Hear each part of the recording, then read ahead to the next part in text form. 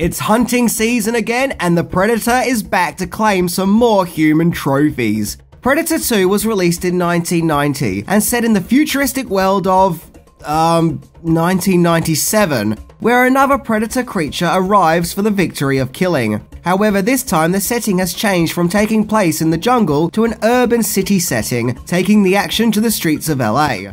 The story follows Lieutenant Harrigan, played by Danny Glover, who, along with his group of fellow officers, has his work cut out for him on the account of the city's violent turf gang wars and extreme heatwave. But things go from bad to worse when strange and mysterious deaths start taking place, where it becomes clear that Harrigan must face a terrifying alien creature. In this action-packed sequel, which also stars Bill Paxton, Gary Busey, with Kevin Peter Hall reprising his role as the Predator.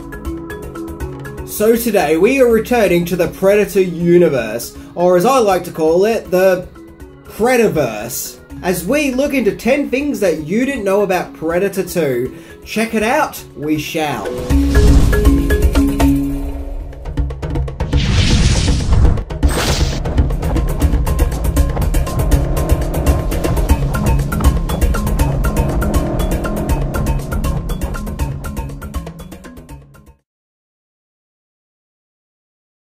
Number 10, it started off with 6 scripts.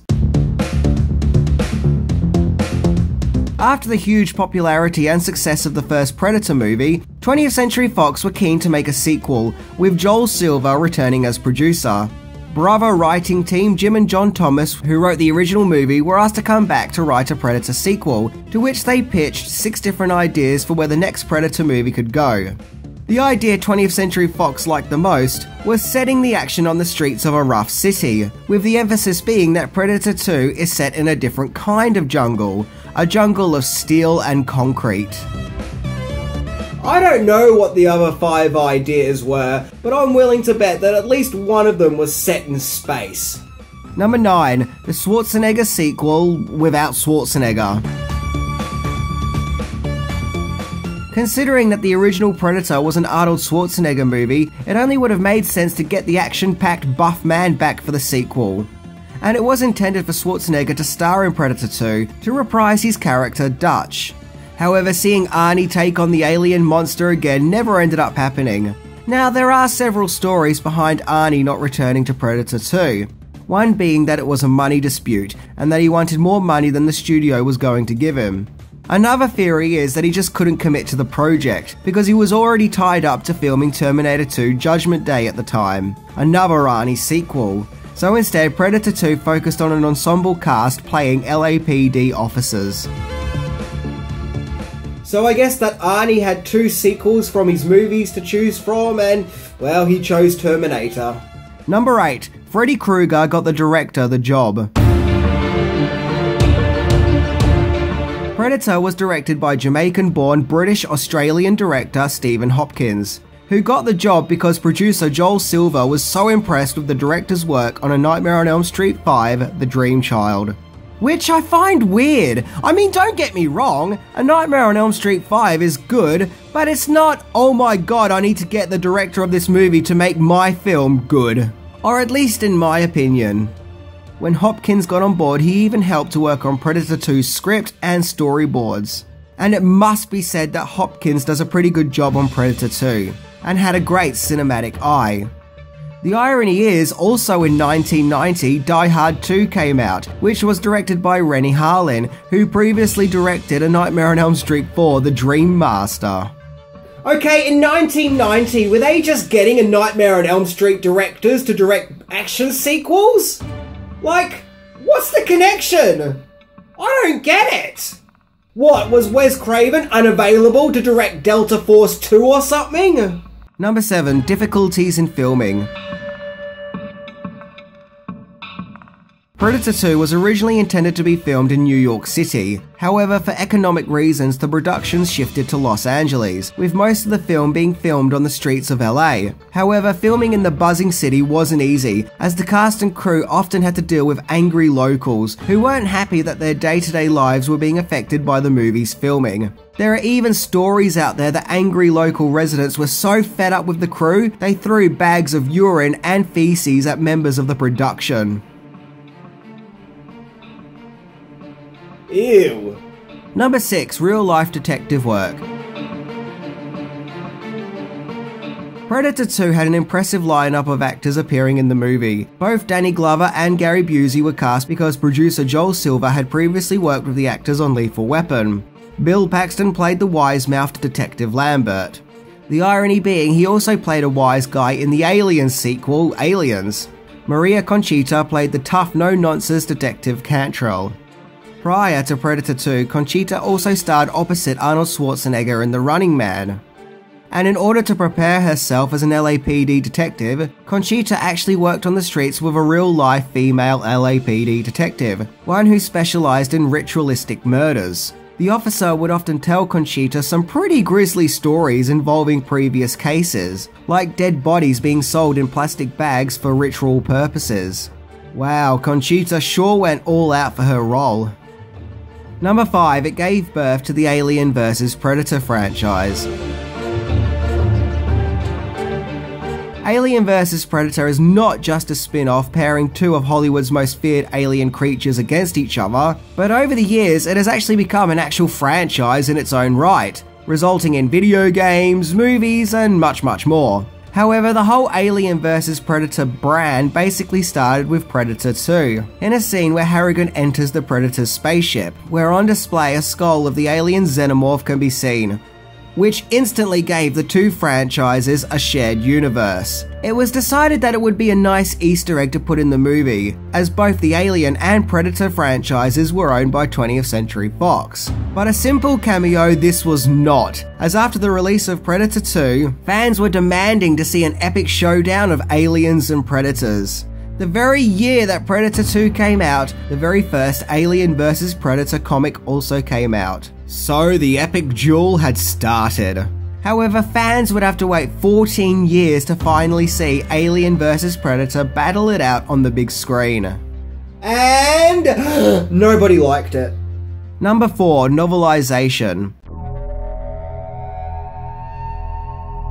Yeah, there was indeed a novelization of Predator 2. I guess written for those who just needed a more in-depth explanation to the story of Predator 2. Hey, they probably exist, who knows.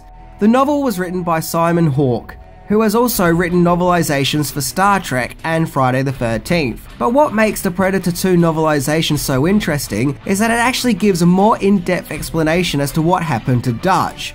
Well, according to the book, Dutch ended up in hospital after his one-on-one fight with the Predator, and was suffering radiation sickness, and before he could be questioned, Dutch escaped from the hospital never to be seen again. Did he just lay low forevermore, or did he succumb to radiation sickness? Who knows. So after all this time he had to get to the chopper, only to jump out of a hospital window. The novelization also gives an insight into the Predator's psyche, as we learn how his mind works and feels, which is interesting. There is also an extension of Dutch's story with the comic books, which actually predate Predator 2, in which Dutch's older brother, Alan Schaefer, is a New York City cop, where he too encounters predators, and even travels to the jungles of Val Verde to try and learn more about the Predator aliens and what happened to his brother. Yeah, a bit of a coincidence really, isn't it, that the Predator comics took place in the city and then the sequel ended up taking place in the city. Number 3, movie poster. There was actually two main posters used to advertise Predator 2. First of all, there was this one, with the Predator and a heap of skyscrapers behind him, emphasizing the switch from jungle to city setting. I actually really like this poster, however I do think it looks a little animated. You know, it makes Predator 2 look like a cartoon. The most well-used poster was this one, which just uses what looks like a random production photo of the Predator. It kinda looks like the photo was taken mid-scene, and that the Predator looks a little caught off guard, but hey, I still like it. I like its use of dark blue and atmospheric feel, and it's a good contrast to the original movie's poster which just had Arnie on it. Then there was the Japanese poster, which was interesting, as it just looks like a cut and paste job of all the characters all awkwardly being put together, with the Predator looking above, which by the way looks really grainy and pixelated. I'm guessing it's trying to look like the Predator's vision. Now usually I really love Japanese versions of movie posters, but this one just doesn't do it for me. Number 2, release. Predator 2 was made on a budget of $35 million and only brought back $57.1 million at the box office, being not a financial failure but a disappointment, especially in contrast to the original movie which made $98.7 million. However, the movie was ripped apart by critics and still currently holds 26% on Rotten Tomatoes. Critics felt that the movie was too violent, mean-spirited, and ugly. And as I often say in the show, what were they expecting? Did they even see the first movie? Despite its criticisms, the movie has had a huge following of fans from over the years who like Predator as much, if not more, than the original. Right now, Predator 2 is probably even more popular than ever, with there even recently being toys, action figures, and other memorabilia. Number 1. Drastic cuts had to be made. Before Predator 2's major release, drastic cuts had to be made to the movie on the account that it was felt that it was just way too violent. Originally, Predator 2 was going to be given an NC-17 rating, but the studio wanted an R rating, so in order to get the R rating, over 20 cuts had to be made to the movie. Wow, so we can only imagine just how violent Predator 2 was before its cuts. Even here in Australia, Predator 2 was considered very violent and was given an R18 rating, which is an extreme rating here in Australia. Also keep in mind that the original Predator had a softer M15 rating in this country. And despite the fact that there have been some uncut editions of Predator 2 released over the years, I wonder if we will ever see all the scenes that were cut, and see Predator 2 in its entirety, as it was intended to be seen. So that was my look into Predator 2. It's a fun, violent action movie romp that is more than competently made. I see it as being more of a spin-off than a sequel, as to me it doesn't feel like the original movie, but rather a different take on the Predator mythology, along with different surroundings and different characters. So I say check it out, it's worth a viewing. Anyway, I'm Minty, and no matter what you want to say about Predator 2, it is still the best Predator sequel. See ya!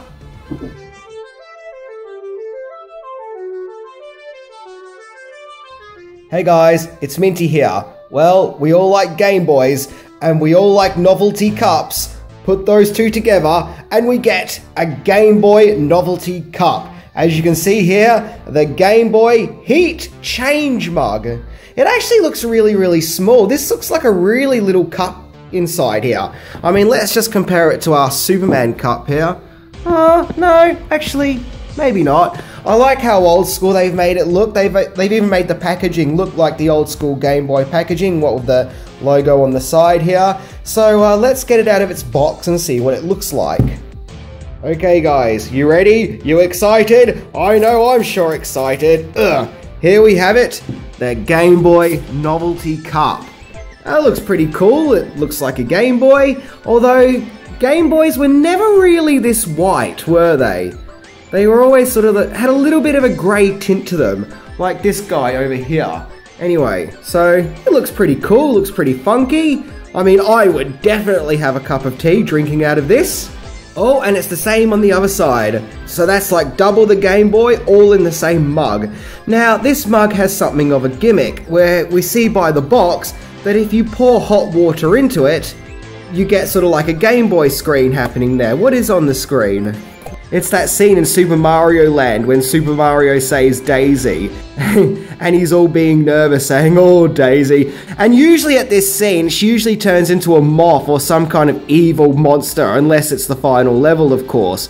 So what we're going to do is we are going to pour some hot water into our Game Boy mug here, try and get it in focus, and to see if we are going to get any, well, Mario and Daisy action happening here. So let's give it a go.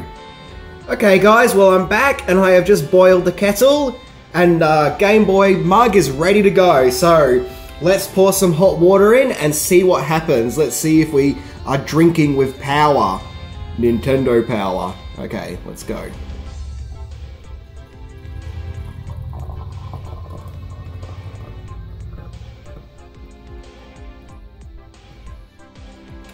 Right, now I guess we just have to wait and see what happens. Come on, Game Boy, what do you got for us? Oh, look at this! Look at this! The pitcher is coming. Oh, look at that. It has just evaporated into a pitcher. I am so excited. I can hardly contain myself. Woohoo! That is awesome. And if you look carefully, it's actually the starter screen to Super Mario Land. Whoever made this cup really had a thing for Super Mario Land. They're like, to hell with Tetris. We're going to be focusing our Game Boy mug on Super Mario Land. Hell yeah, why not? So let's just turn around and see what we get on the other side. Trying not to burn myself. Ah, and there, of course, is the, I don't know if you can see the Daisy scene, where Mario saves Daisy and she turns into a moth or something. And, yeah, you rub it and, no, it's, there it is. I'm actually really impressed with this. This was totally worth $5. So, I'm gonna tip the water out now, and I'm gonna see how long it takes for it to go back to black. So let's see what happens. Okay, nothing was happening. So what I did, like it sat there for a good 2-3 minutes, nothing was happening. So I poured some cold water onto it, and as you can see, the cold water is now causing another kind of reaction. It's sort of making the picture go bit all mushy and going back to what it was like before I had the hot water poured in. So this is actually a really cool cup. It's totally worth the money, totally worth it if you're a collector of awesome stuff like I am. The only thing about this mug that might get a little bit tricky is that it specifically says on the box that you cannot put it in the dishwasher. This is a cup that you're going to want to wash by hand. And I'm guessing in order for that to happen, you're going to want to keep your cup in pretty good condition. You don't want to scratch it by scrubbing it too much.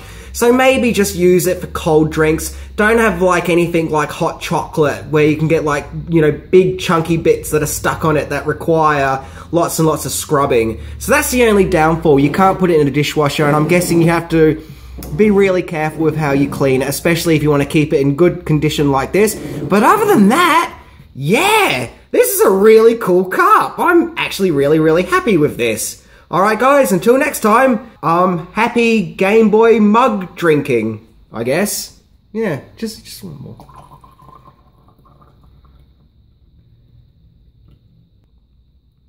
Oh, look at that. Here it comes. Alright, see yous.